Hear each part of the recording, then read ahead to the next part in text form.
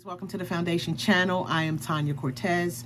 On this channel, I talk about everything foundation and complexion for more mature skin. So today we are going to be playing with the Very Valentino Light Lasting Perfecting Foundation, and it has SPF 26 in it. Very Valentino. I don't know why I am so excited to try this foundation. I've been waiting for it, you know, and for some reason, Sephora shipping is starting to be longer and longer, and it's probably because of the holiday season, but I was just really impatient. So I couldn't wait to get it. So I did get it today. So I couldn't wait to get it on my face. So I said, well, you know, let me show everybody what this looks like on. It's not a wear test, so I won't be able to tell you how it actually wears, but I did just want to see what it initially looks like on the skin. So I just wanted to show you guys that as well. So if you guys want to see this video, then you stay tuned. Roll the credits.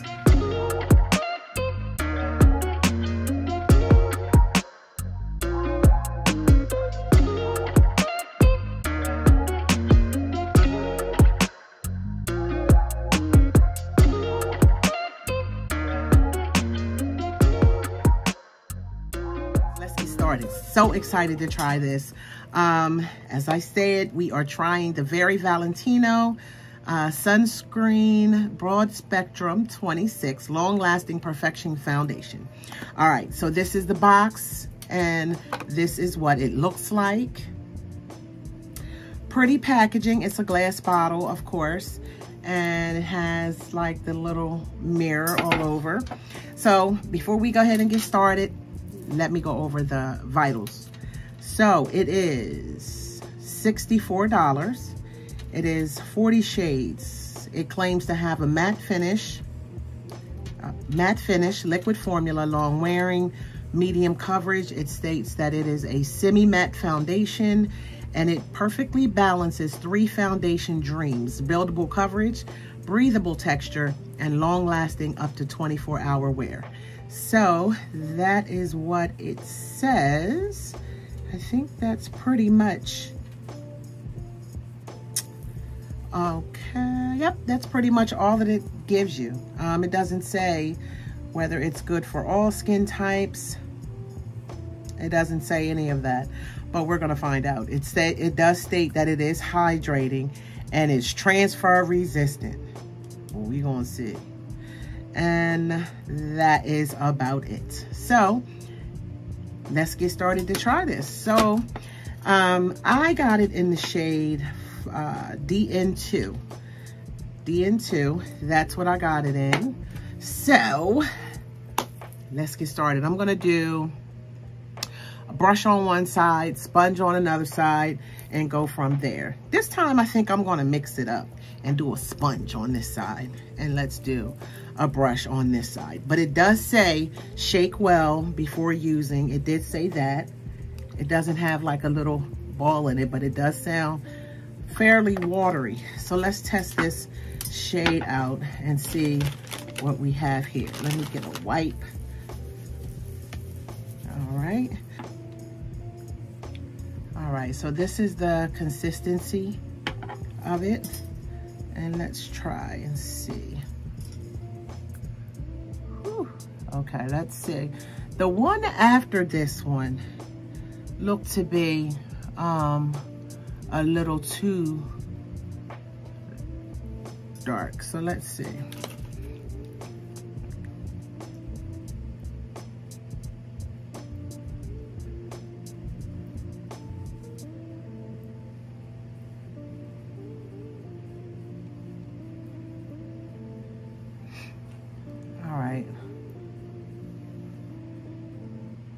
All right, so we're gonna try it and see. Let's just go ahead and try it and then kind of go from there. How about that? All right, so let's get, this is, I'm using a full pump right now. This is one full pump. So I'm gonna,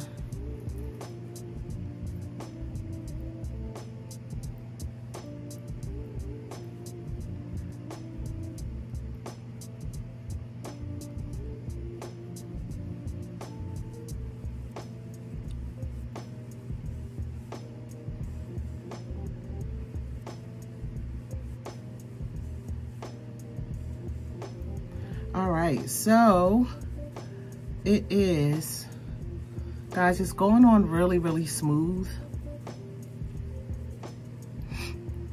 Doesn't have a strong scent, but it does have a fragrant scent. All right.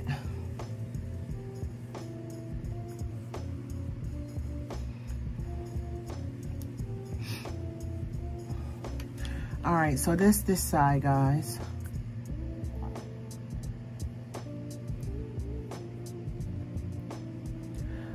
I like it so far. I really do. Let me move my mirror.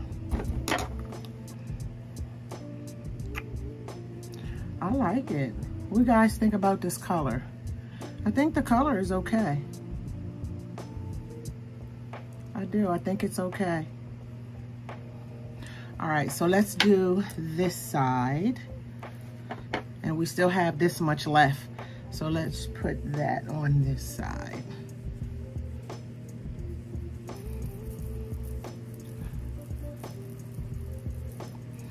All right, so this is the sponge on this side. All right, so,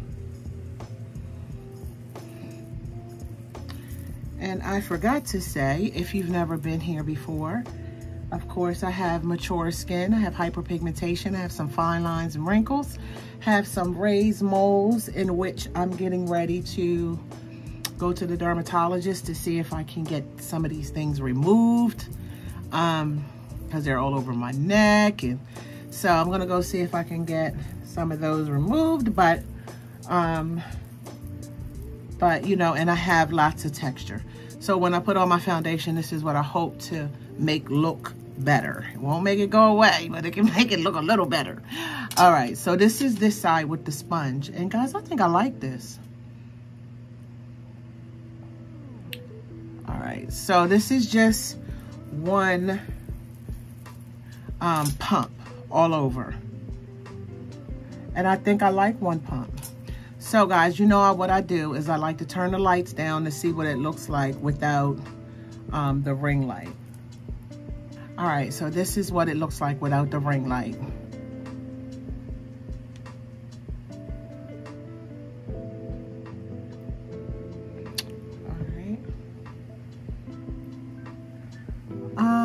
Guys, I really do. I think I like it. All right, let's go back and let's talk about it. But this is what it looks like in the natural lights. Now, what I want to do, I think I want to put a little bit more, just a little bit, to see what it says. It's buildable, so let's just see how buildable it is. So I'm going to add one more pump. That's one pump. And I think you get a lot with the one pump. So I think one pump did spread really, really well and did enough to do the whole face. So let's just try it again with a second pump and see what happens. So this was the brush side. So let's do the brush side. This is the second coat of the brush side.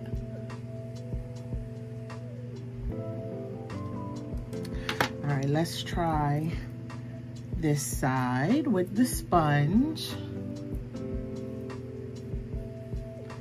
All right. All right. So this is the second layer on both sides. All right, so, okay, so it is covering up a nice amount, if not all, of my hyperpigmentation.